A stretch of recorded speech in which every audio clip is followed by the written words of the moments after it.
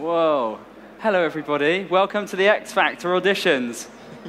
It's not really. It's a packed house. It's not. Thank you for coming along to see a live podcast being recorded. Obviously, we're not actually recording a podcast. We're just videoing us. And as you can see, we've got cake. We've got T-shirts. Those are for questions later when you ask them, hopefully, if you ask them. And I've also got some lovely guests, which I'll introduce you to now. So my first guest, here on my left, is Chief Boy Band member. It's Andrew Smith, lead designer of Tango Fiesta, which is on the show floor, which won the Game Jam last year and is back now with a vengeance. It didn't win. It didn't win last year. Sorry, I get that wrong. In my head, it did. So you were effectively runner-up. Yeah, and the runner-up prize was essentially a publishing deal, so yeah, we're happy. So Andrew's tried a bit harder this year by baking a cake. Yeah, always overcompensating. So I don't know, are we going to be able to give these guys... I think, unless we're all really hungry, there is enough for quite a lot of people. Depending on questions. Everyone has to have a piece. Everyone has to have a piece. I'm going to be a while with the cutting, that's what I'll say. Well, it's fair. Thank you very much. And these, I mean, that's not a very considerable knife, but... That's not a knife. That's not a knife. My next lovely guest, I don't know how many people recognise him here, or maybe just say something in your lovely voice. Hello, welcome to the Eurogamer.net podcast. Does anyone recognise that? He used to be the host of the podcast. It's Tom Champion, who also helps put on this event, runs this event as well. So, how's it all going? Very well, I think. Although I'm at the point of exhaustion, I have to say. So this might not be a very high energy podcast. Keep yourself moving. That's why we're on stools rather than sitting back in chairs to keep the energy up. Yeah. Okay. No, I'm good. Thank you, Bertie. Yeah, shoulders up. Project. Talk to the back of the room. So... Fantastic. Hi. Well, hello, Tom. Thank you for being here. No problem. My next lovely guest, I'm assuming he's lovely, it's John Ribbons from Roll7, the maker of excellent, amazing Vita game, Ollie Ollie, and also Not a Hero, which is on the show floor. They're both on the show floor. Not a Hero is still alpha. It's not out yet. But, hi, John. Hi, how you doing? I'm very good. Do you want to sing a solo or anything? Or? No, I'm doing a duet with Tom. Yeah, okay. Well, I don't know any duets. Thank you very much for coming along. Thanks for having me. Are you enjoying yourself? Yes, it's been awesome. I'm now ready to go to bed. A bit tired. But yeah, it's been really good. It's been a long show. I'm sure you guys are tired. I'm probably the only reason you're in here, so you get to sit down for half an hour. They're laughing because it's true. More chairs next year. The final guest is someone I work with every day. It's Tom Phillips, a staff writer for Eurogamer. Hi, Tom Phillips. Hello. What have you been doing here? I've been watching some of the sessions. Friday was kind of a regular news day, so we got to do some of our work from Rezzed, which was quite nice. What work have you been doing? What exciting journalism have you been doing? Yeah, exciting stuff. I'm working on some stuff for next week that I can't quite talk about yet, but enjoying some of the... Like what, Tom? I can't talk about it. Oh my god! It's like I'm being interviewed. It's odd to be on the other side of the table. Answer the question, Tom. It's very bright light. It's very bright light. Also, I like these stools. They are kind of boy bandy. I feel like we're going to do a verse and then we're going to stand up for the chorus. Everyone I've been on a panel with has remarked the same thing. It's like a... Are you saying I'm unoriginal? No, I'm not. That's not what I'm saying. It's a very funny thing. I'm saying you're also creative, like they are. So, we're going to talk a bit about the show, then you're going to get a chance to ask some questions, if you have any. So do think now about questions, because it's really awkward when I ask for questions and no one moves, and then I have to pad. If every question is, can I have some cake, then that's... Can I have a T-shirt? No, Tom. You should be wearing one, really. So, it's a lovely event. I hope you've all had a nice time. I'm sure you have had a nice time. But Tom Champion, these events don't just happen overnight, do they? I wish they did. Oh no, actually, I wish they didn't, because then I wouldn't have a job, I suppose. But, no, there's a lot of work, I guess, behind the scenes. A lot of people involved. How much work? Because you never seem to be that busy. You only work 2 weekends a year, this and EGX London, right? Yeah, I basically get 6 months off after this and start working again the second week of September. How far away does it start? When do you start organising it? Sort of almost immediately after you finish an event. You're obviously looking at dates for the next year, venues and all that sort of thing. So, yeah, almost straight away. And the sales guys, David Lilly and Matt Stiles, who work on the commercial side, talking to publishers all year round about both events now. And what's been the biggest challenge you faced this year putting on this show? Well, I guess as you've noticed, it's a fair bit bigger than last year. Almost sort of double the size. I think it was important for us that we sort of grew the show, but it kind of tried to keep its sort of indie spirit while making a bigger event. I think that was probably the hardest thing. But I think hopefully we've achieved that. There seems to be, there's a hell of a lot of very, very good indie games on the show floor, coupled with, some bigger titles like Titanfall and Hearthstone, Alien Isolation, and Titanfall, the game we write about every day on Eurogamer. Shh, don't tell them. Yeah, it had to be here basically. So I think that was the most difficult thing. But I mean, hopefully, anecdotally anyway, from the people I've spoken to on the show floor, everyone seems to be having a good time. So hopefully that is. Are you all having a good time? Yeah, you see? Someone say no. The guy on the end said no. Do you want some cake? Will that help? Will that help? Can we bribe you into saying it's good? Fantastic. Excellent. There you go. Whole cake. cake. Well, I don't know if you can have the whole cake. I probably can't even launch it that far. It's not a food eating competition as well, but you could try with your hands. We should do that. That sounds great. Next year, eating competition. So they eat the cake, and then what do they win?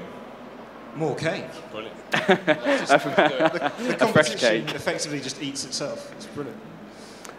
Fantastic. How many people have been at the show? We've had about 15,000 wow. this year, which is obviously a big improvement on... How many people go to EGX London, just to put it into perspective? Okay, so last year, I think...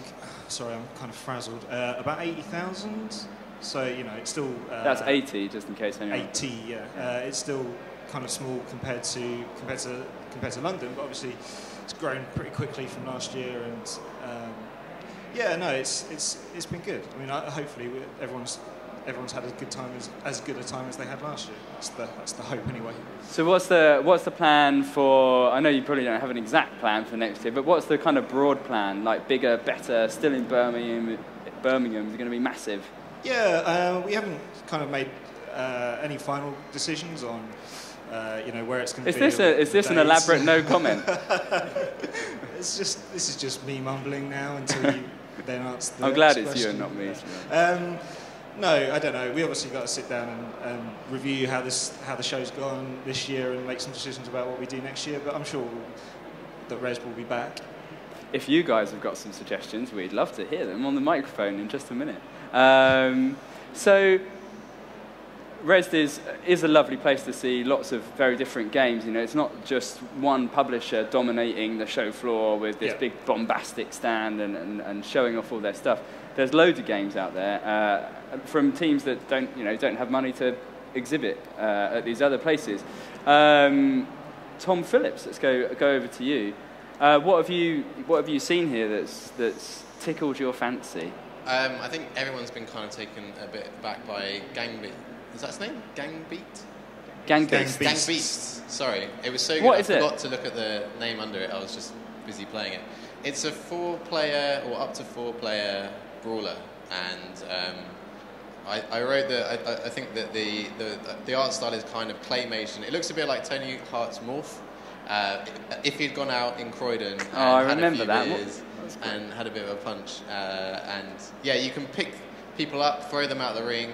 It's like an arena-based affair, and you can throw people into stage hazards through glass windows of pubs, that kind of thing. It's a lot of fun. If you've got some mates and you're here at Rezzed, give it a try.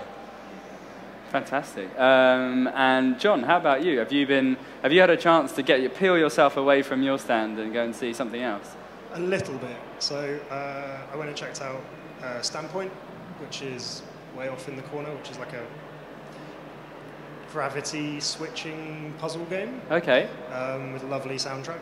And I briefly got to try out The Escapists, because you guys mentioned it on your thing today, but then I got dragged away to come here, so I'm going to go back. I had a go on Escapist as well, and I think maybe the demo ran a little short for me, because I liked the kind of frantic trying to keep up, and then I dig your... So you escape from prison in this game, Escapist. Or fail to. Yeah, you try to. All the while trying to like rush to the workout benches in the prison and rush to the showers and try not to get like shivved at the same time by other people there. But I was frantically trying to keep up, and then the demo was like, demo over, and I was like, oh, what did you think of it? I didn't even get that close. Oh. So I went and did my laundry, and then got some keys and stuff, and then got shanked, which was a shame. Which is what happens in real prisons. Yes. So. Andrew, what have you played? That was loud. I really enjoyed Gang Beasts as well. I was a massive fan of Power Stone 2, and it reminded me of that sort of mad, over-the-top, 4-player action sort of arena thing, but with crazy, funny physics. So that's a great one. But I've got to give a shout to Mega Coin Squad.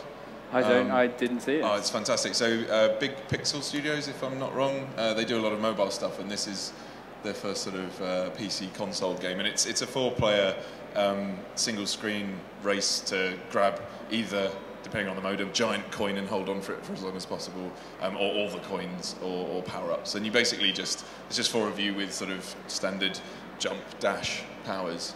It's a bit Towerfall-esque, I guess, but more 16-bit sort of colourful Nintendo Sega-esque kind of a version. Yeah, it's really, really good.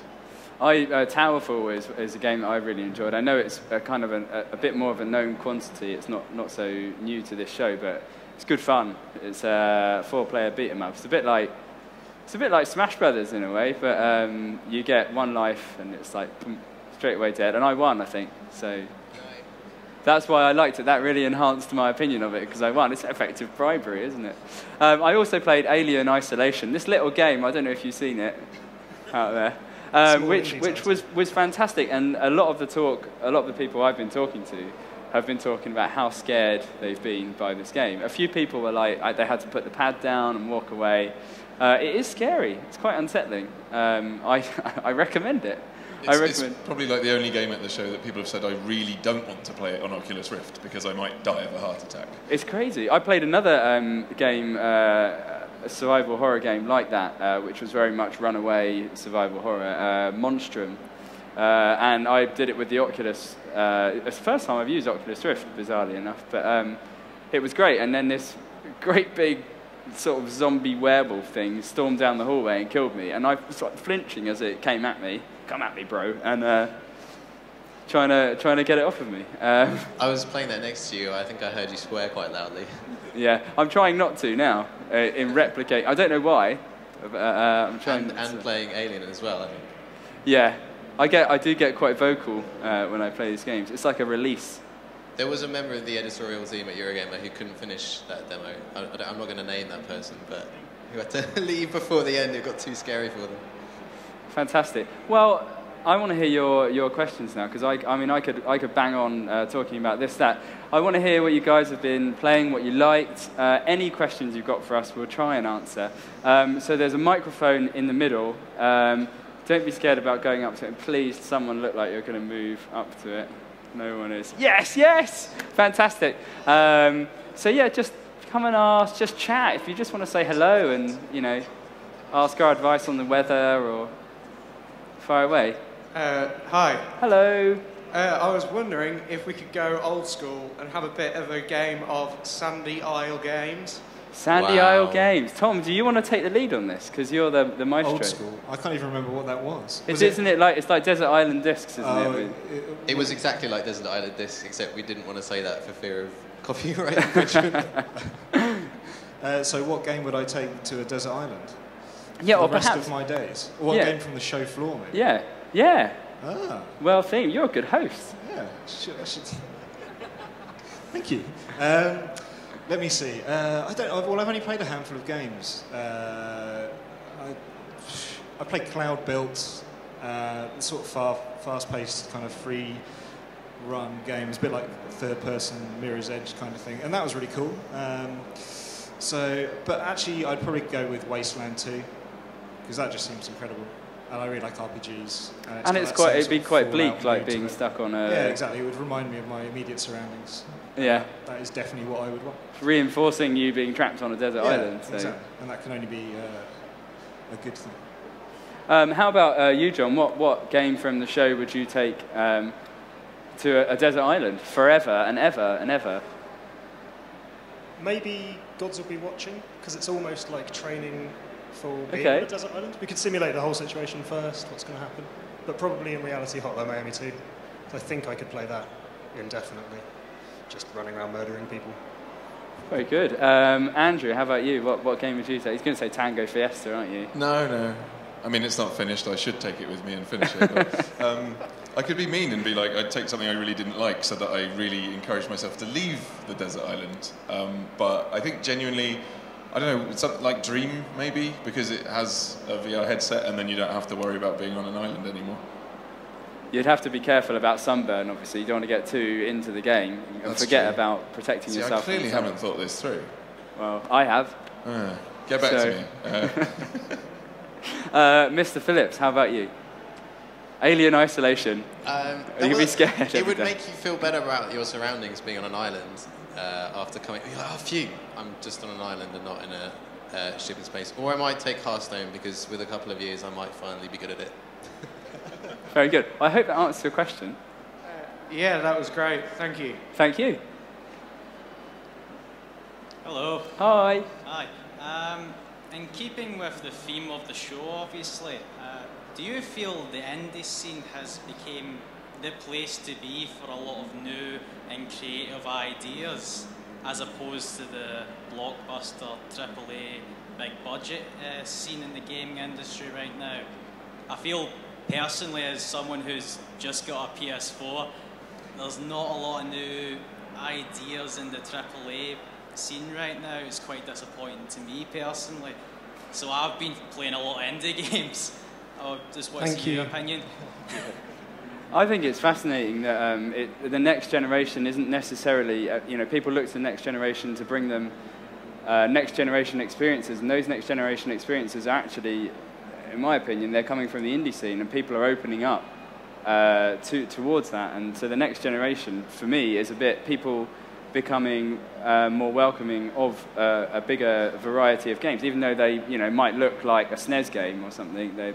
People are getting into it, which is precisely what Sony particularly, I know Microsoft are doing it, but they're doing it in their clunky way, but Sony are, walking around wearing we love PlayStation, we love indie games, so I think it's quite exciting. I'll stop talking, someone else can. I think a lot of it's to do with the tools and things. I mean, something that's been sort of recurring for us is people really surprised at how little we've worked on our game, and I know other people have worked on their game for, it's like 6 to 8 weeks worth of work, and you can demo it and it can, be held up against... I thought you were saying people were surprised how little we worked on our game. Just for a stop. Which is, in general, it's like, wow, you guys, this is your full-time job?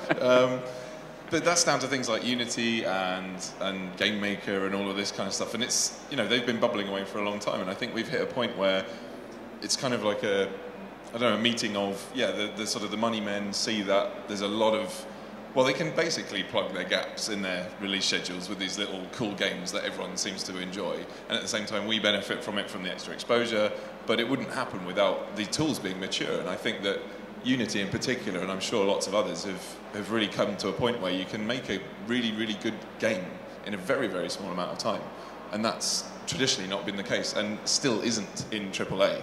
I dread to think how long it took, say, Infamous to get to like first playable. I mean, it would have been months and months and months and months and hundreds of thousands of dollars. For us, it's about 8 weeks and some cake. It's wildly different. Is that how the money goes around? It's just cake. Yeah.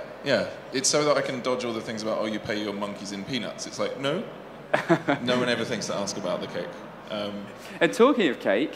Would you like to come and have a slice of cake? Yes, please. Oh, there was the other guy as well. Yeah, sorry, we did miss someone else as well. Would you like to come and have a slice of cake? Stop me talking for it, someone else can. And have a T-shirt as well, actually. Come on up. Help yourselves.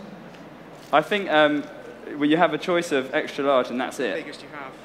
I think that is. Guy, And Man down. Dream come true. I'm on the Eurogamer. a T-shirt for you, good sir. I've picked out an extra large because that's the only size we've got. The amount of times I've booked Tom to be there. So while they're cutting cake, can we have another question, please? There's lots of early access games here, either discussed here or on the show floor. So like Daisy, Project Zomboid, Stronghold Crusader 2, Prison Architect. How important is it to get games into users' hands as quickly as possible? John, why don't you jump off in this one? Because you're alpha, aren't you, on Not a Hero? And We are alpha. We're not doing early access, but it has been really awesome because this is the first time we've been showing the game here. So it has been really nice to realise most of the stuff we thought that people would hate or notice, they didn't. They broke it in completely new and different ways that we never expected. But I guess, yeah, it's really good to get like real people playing it. I think probably you notice the mistakes more as a developer than other people do, and it's really cool. I guess it's really inspiring because you put a lot of time into making a game before you bring it here, so it's nice to see people enjoying it, or just walking away and knowing that you need to change something and fix it to make it engaging. So is it more a motivation tool for the development team or a marketing exercise? I think it's probably a bit of both. I think it's probably really good because you have an audience before you release. You have people who are kind of have a vested interest in your game as well because they've played it, they've given you feedback, and maybe even seen that feedback implemented. But yes, I guess that is also marketing. And Andrew, what's your? Because are you planning to do early access? I think We are, yeah. Yeah. In about 6 weeks. In about 6 weeks. So. Yeah, get that in there. Yeah, it's. So I missed the question. I was cutting cake. So you might as well just fire away again. Yeah. So there's a lot of early access or alpha unfinished games here. Yeah. How important is it to get games into users' hands as quickly as possible? Okay, bro. For me, very. I think any technique, any sort of route to market that you can get. That sounded really corporate for an indie, didn't it? Yeah, yes, Whoa, it did. okay. Yeah, but any way that you can get your game in the hands of the players that are going to become the fans is great. And as soon as you're confident that you've got something representative, even up to early access, things are going to change. As soon as I'm a great believer that I'll design something. As a team we'll make something, but until someone plays it, it's not actually important. And after that point, it is the players. Like, who am I to tell someone how they're supposed to have fun in my game? Yeah. I hope, that professionally I can kind of predict that and support that. But, I'm not going to kind of complain if someone enjoys reloading their gun over and over. That's fine. And that's the value of Steam Early Access and things like that. It's just getting it out there, getting real opinions from real people, not just these imagined gamers in my head. So it's fantastic. I hope that answers your question. Would you like a slice of cake? Oh, yes, please. Come on down. This is our last T-shirt, I'm afraid, but we've got lots of cake. And I believe, Andrew, you also have a little gift that you could give away. Would you like to explain it to our wonderful audience? Yeah, so I've got the characters in our games. I brought a dog tag each for one of the 4 characters. It's limited to this show.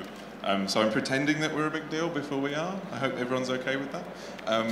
We gave one away in the talk the other day, and I've got one left. So that's quite a big fight. You'll get a dog tag. I'm not even sure which one it is actually. Which Hollywood character we haven't, honest to God, ripped off. Oh, it's Miller, Australian Force Patrol, birthday 1956. If you know who that is, then you can get it. I think that's probably the qualification. But yeah. Okay, that's a very big slice. So that is big. Here, have a fork, have a napkin. You can share it with your friends.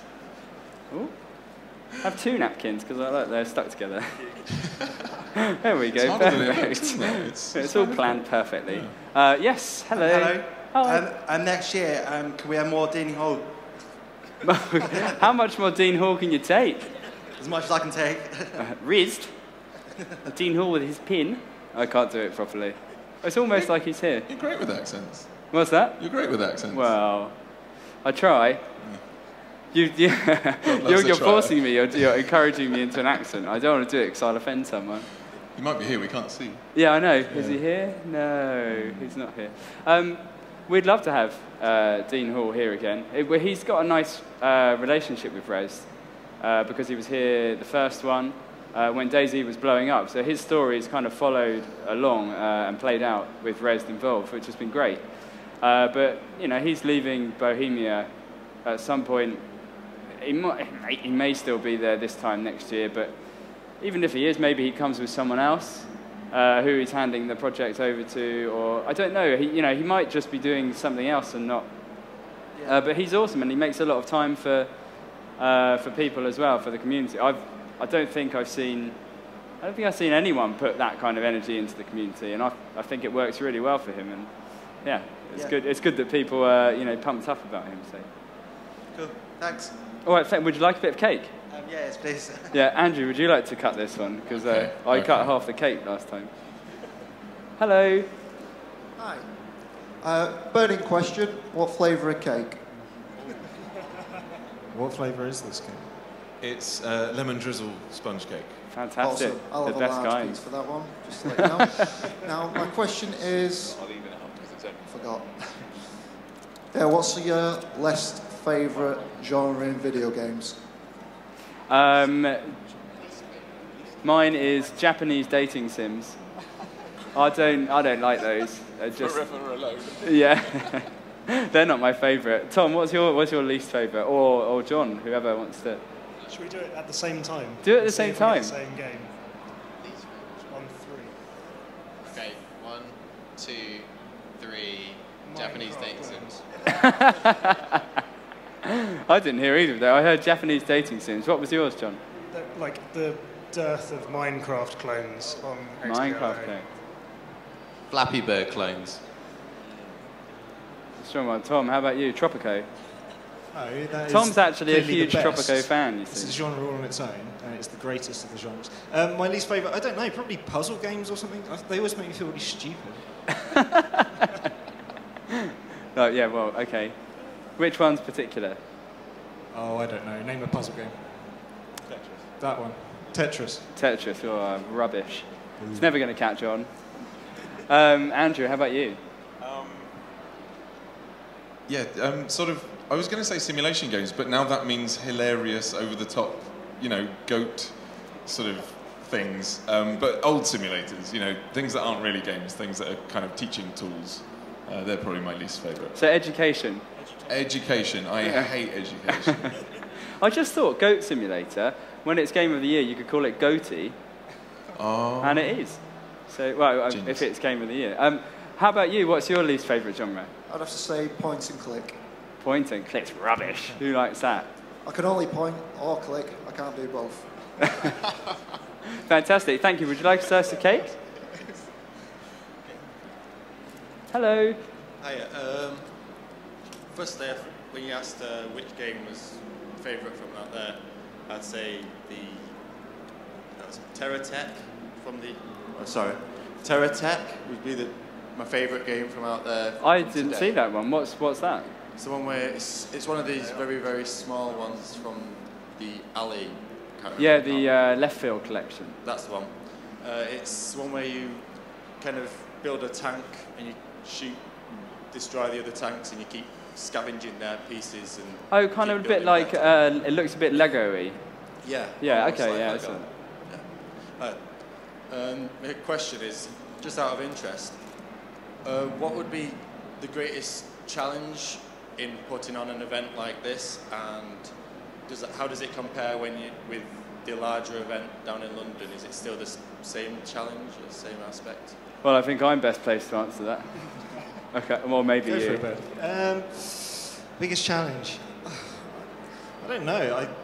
There's so many different aspects of. I think it's when the events get to a certain size, there's so many sort of different details and different elements that you have to kind of consider. That it's a question of like knocking down the venue. Yeah, that is a hurdle that we will have to overcome. Yeah, I don't know. It's just everything about it, man. Just the lead up. This is the kind of enthusiasm he This just is says the kind on of a high day-to-day energy stuff basis. you get into day 3 of an event. Sorry, I've been up here since Tuesday, and it's not good. My brain is mush. Am I still answering this question? No. Am I still talking? Is this thing up? Can I have some cake? You can have a slice of cake. I've got a very dry mouth now. That's the only problem. Yeah, no, it's all pretty difficult. There you go. So a career in events awaits. Do you want a job? Because I think I might be fired after this. Yeah. Come and have a slice of cake. Hello. Hello.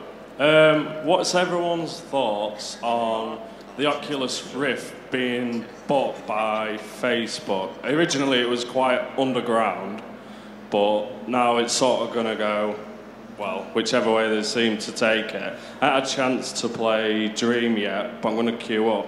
Just wondering everyone's thoughts of where it's going to go and whether it's good for it or bad. Tom, do you have a... On the face of it, it's going to be pretty annoying for people who have backed it as a device that was supposed to revolutionise gaming. And if you looked at what Mark Zuckerberg said in his statement, it was all about experiences, and everyone had nightmare visions of suddenly their newsfeed being projected into their faces. And I guess, you know, it is surprising, but at the same time, it's not. VR will continue, I think, to be a really cool piece of in-development technology for gaming. Sony's Project Morpheus and whatever Microsoft are probably up to will still come along, and if you have to look at if to find the silver lining to it, I think that a lot more people are going to be able to play with Oculus now because of this, because of the money behind it. It is still a very cool piece of development kit, but if it gets into more people's hands because of it, then I think that's a good thing. So it's, you know, I can see both sides of it, but I think that in the long run, there might be some positives. Hey, they could rename it On Your Facebook. Yeah. Maybe. Facebook for your face. Yeah. Andrew, so looking at it with like indie eyes.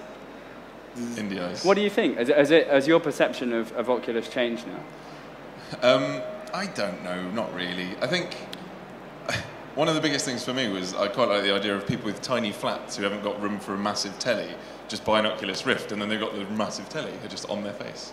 So that's not going to change in the fact that it's ridiculous. But specifically, I think that Facebook, taking a step back, Facebook are, you know, a social company. You know, Facebook is their one product, but they're crazy to not look beyond that, and so I think that's the play that they're making, you know, connecting people quite literally in the same space rather than on a computer screen. You know, that's where they're going.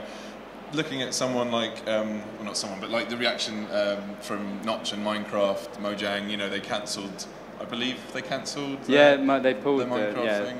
And it's like which was going to be free for Oculus. But it seems like a move that, well, they can afford to make that. It wasn't going to make or break their company. So to really see where indies are going to take it and whether it's actually going to affect us as gamers, I would look to people who are much more invested in it in a sort of project by project basis. You know, I don't think that's really representative of how most people are going to react to it. I think there's not been a lot of other decisive moves against it as a gaming platform. So I think we're going to see as well, with all the money that presumably is now flooding into the company, not that they weren't raising money before, but you know, we're going to see it come to market quicker, probably better than it was. The perception thing about, you know, is it still an indie gaming champion? If it ever was, and it did look that way, that's something I think we'll have to wait and see. You know, I'm not sure. So that's a decisive answer. So we've got time for one more question. I hope that answers your question. Would you like some cake? Yes, please. Hello. Hiya. What's the craziest thing you've done on Goat Simulator? I haven't played it. Has anyone played Goat Simulator? You need to play it. No, sorry. Oh, we haven't played Goat Simulator. What have you played it? A little bit, yeah. I haven't put a lot of time into it, but I came across a really strange bug where I just flew for an infinite amount of time, and that was it. Awesome. Fantastic. As long as it has yelling goats in, I don't mind. It's got all sorts. So that's what I hope for. Come and grab yourself a slice of cake. That is all we've got time for. You're probably relieved to find out. I hope you've had a nice sit down, and I hope you enjoy the rest of the show. The Game Jam is up next. So the teams have had a day to make a game from scratch, and they found out what the theme was on the day. As you'll know, it's quite tough. It's quite experimental, it's quite fun. So if you fancy that, that's next. And then there's Frozen End Zone, I think, afterwards at 5. But if not, you can just go and play loads of games. Or go home. Don't do that. But I hope you've had fun. So thank you to my guests, Andrew, Tom, John, Tom. And thank you from me, Bertie. Thank you.